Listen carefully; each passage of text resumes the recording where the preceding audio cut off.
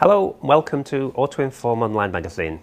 My name is Frank Massey, and in this how-to feature I'll be discussing testing injectors. Over the years, injectors have developed probably more than any other part of the fuel control or delivery system.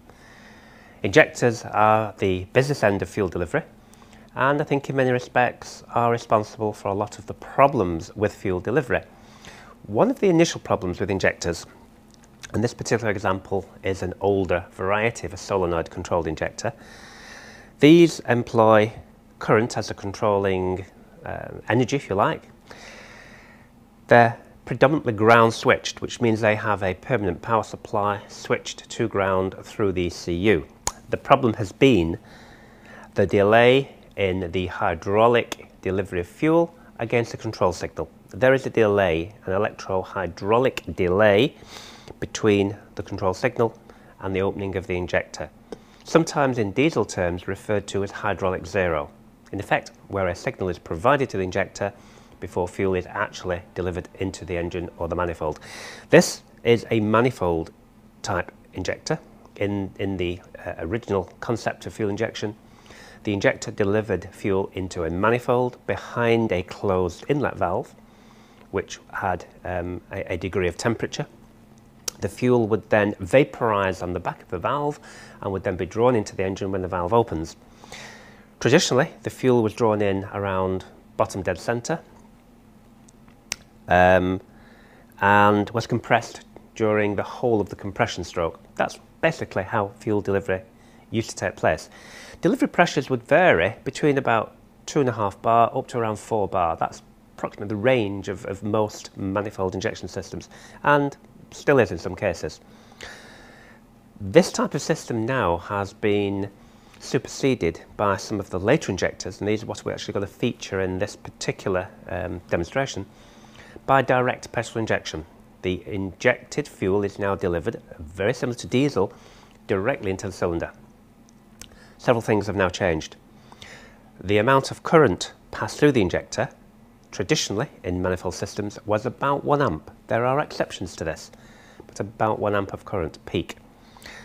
On direct injection systems, the control now predominantly has gone to power switched by discharging a capacitor. Although there are still some ground switch systems in existence, there's a balance. In fact, both types of control still exist. However, what has changed dramatically is the actual delivery pressure.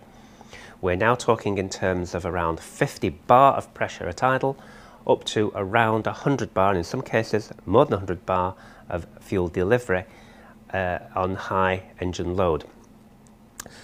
The type of injector has also, the design of the injector has also changed with some much lower inertia bodies. So in effect, not only do you have more current, and the current flow can in some cases peak around 6-7 amps. Not only is the current much higher, it's actually delivered much more quickly.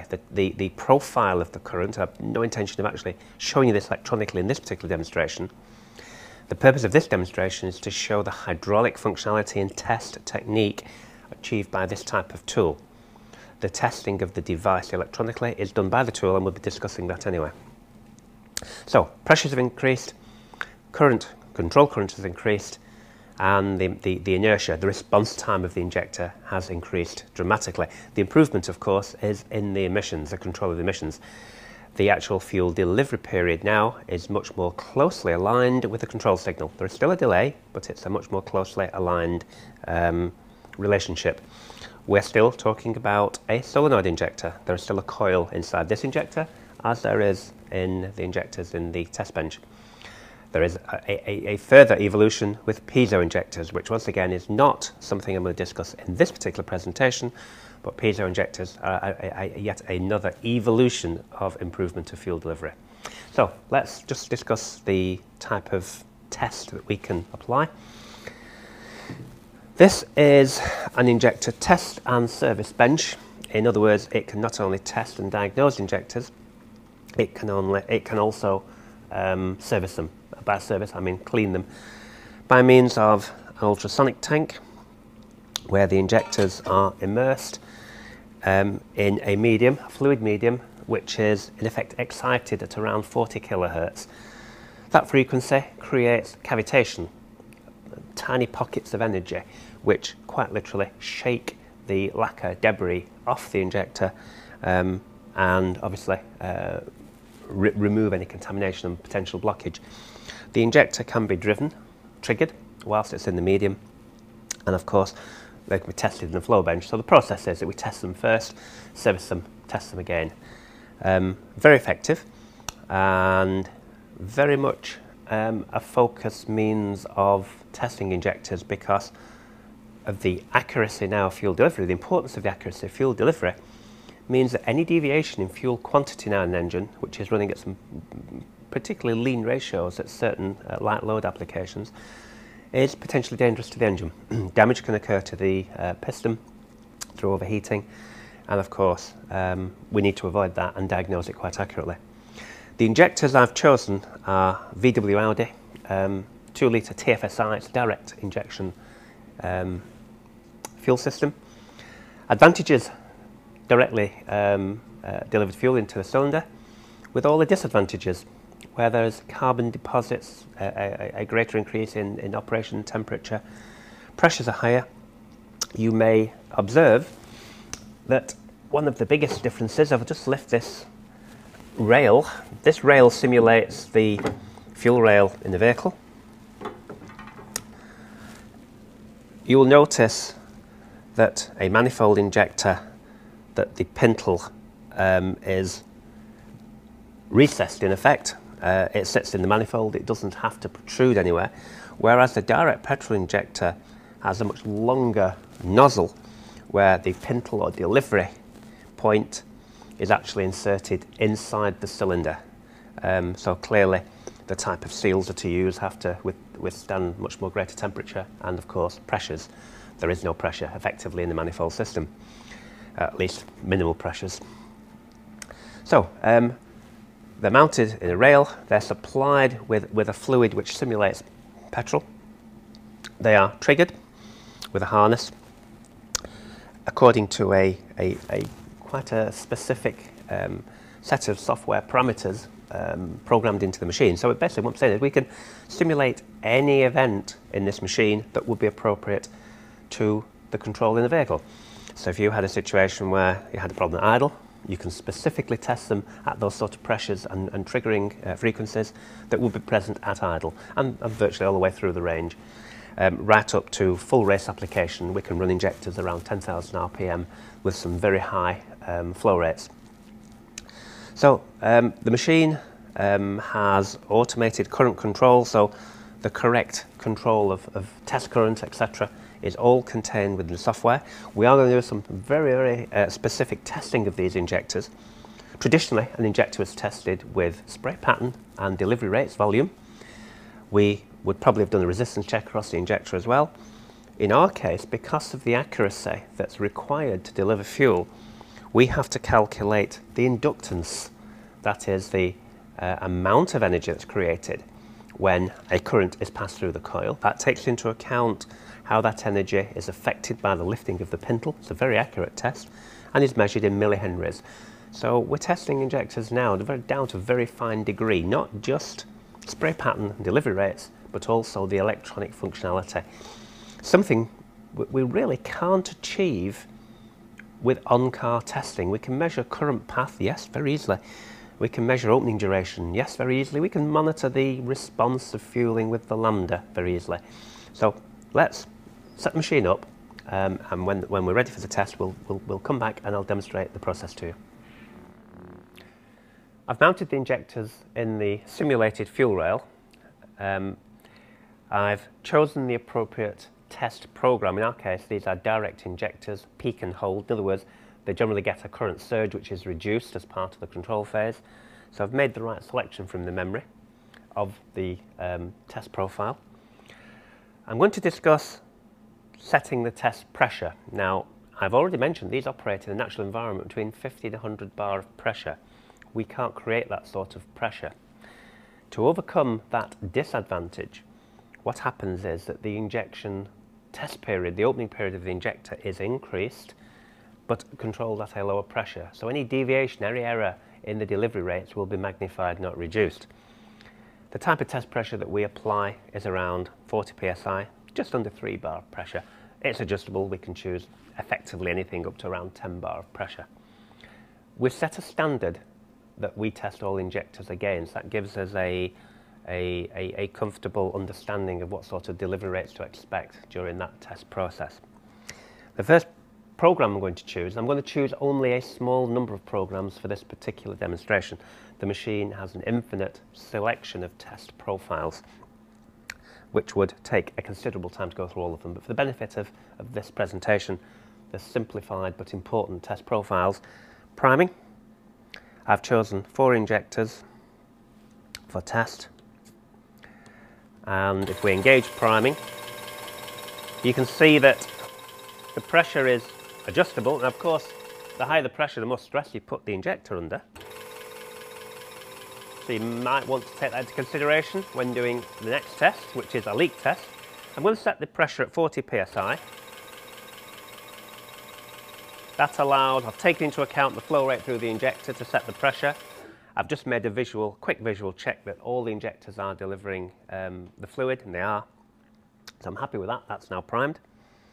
The next test is a leak test. Now this is important. Dribbling injectors is one of the common problems, creates poor starting, misfire, smoking when cold, and all of those types of problems, including, of course, contaminating the lubrication oil. It will wash the lubricant from the bore and potentially cause excessive engine wear.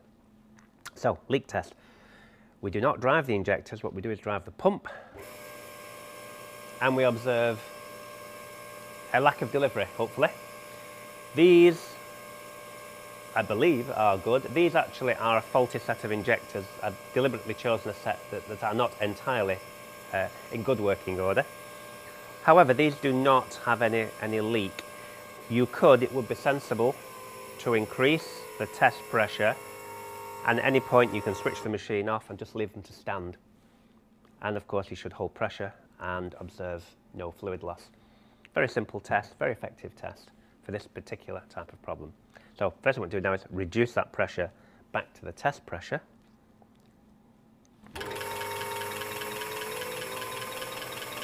So I've set 40 psi again. One more test. So I've reintroduced the test pressure. So the leak test was successful, although you could extend that test period. This is the inductance test. This is where it takes into account current flow, resistance, magnetic field strength. It's a whole range of requirements that effectively mean each injector is exactly balanced both hydraulically and electronically, and that's very important. The business end of fueling is the injector. If each injector performed differently in inductance, it would deliver a different volume of fuel, and that really is something we need to avoid.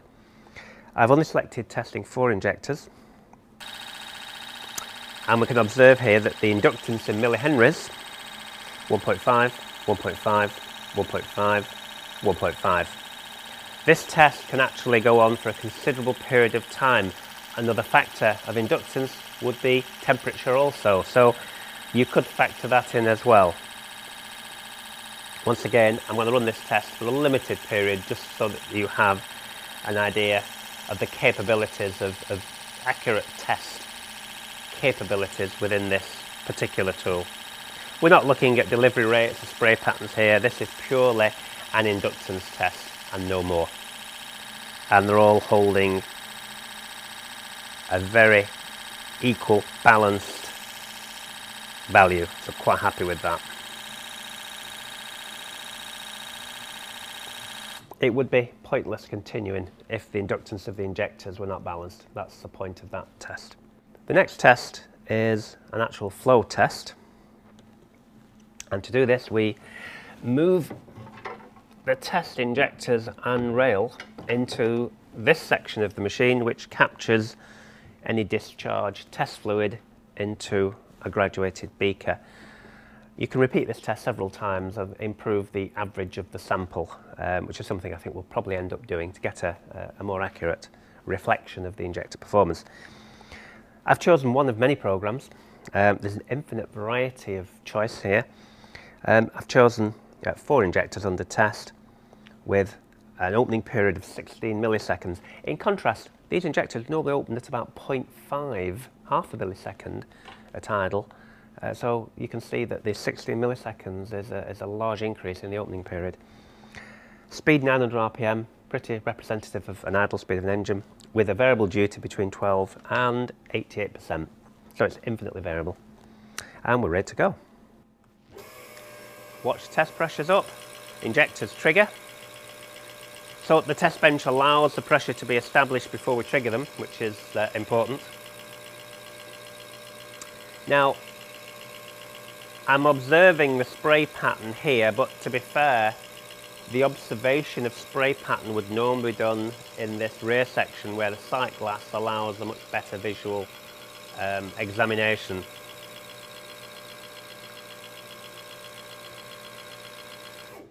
I'm going to run that test a few times. You can appreciate the more times you run this test that the average of the discharge fluid is a better indication of whether these injectors are balanced in terms of volumetric delivery. We know the inductance, the actual energy created in the coil, is perfectly balanced, so any deviation here is purely a hydraulic problem, not the electronic problem.